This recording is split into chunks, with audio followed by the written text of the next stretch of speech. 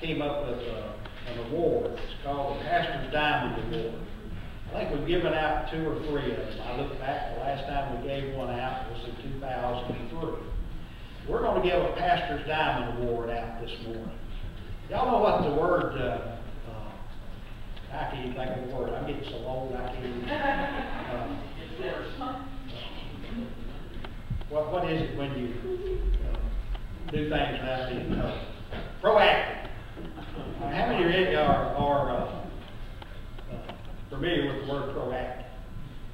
Okay, we've got several here. There's kind of a little joke that goes along with being proactive. Connie, I'm cutting into your song, you know that. There's a church that had a liquor store that moved in right across the street from the church. And every Sunday morning for a month, the church would get together and they would pray that that liquor store would burn down. Well, one Saturday night, that liquor store burnt down.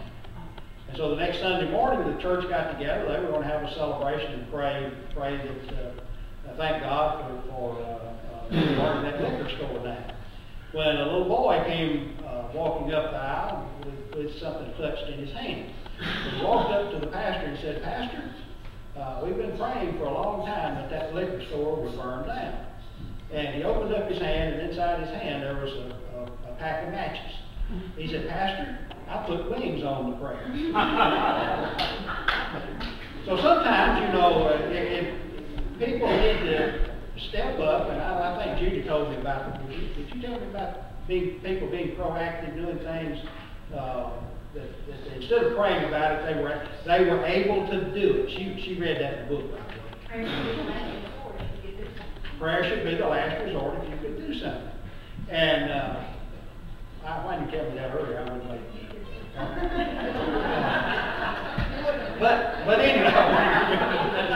But anyway, having said that, last Sunday night, I believe it was, there was a few of us standing at the front door. And if you look to the right and the left of the steps, you know there are some planters there. Well, inside those planters were weeds. And there were about 3 or 4 of us standing at those doors looking, saying that, man, those weeds need to be taken out of the planter. Nobody opened the door to go take them out of the planter. We talked about it a little bit longer.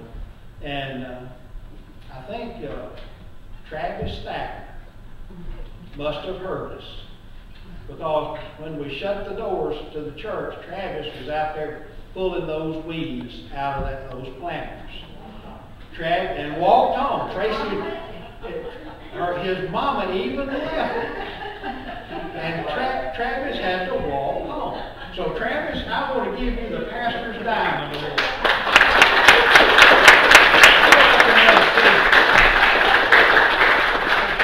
Thank you for being proactive, okay? Here, you'll just put it in so you need to take that home and frame it. At least that'll remind you that your mama ran off with it. All right.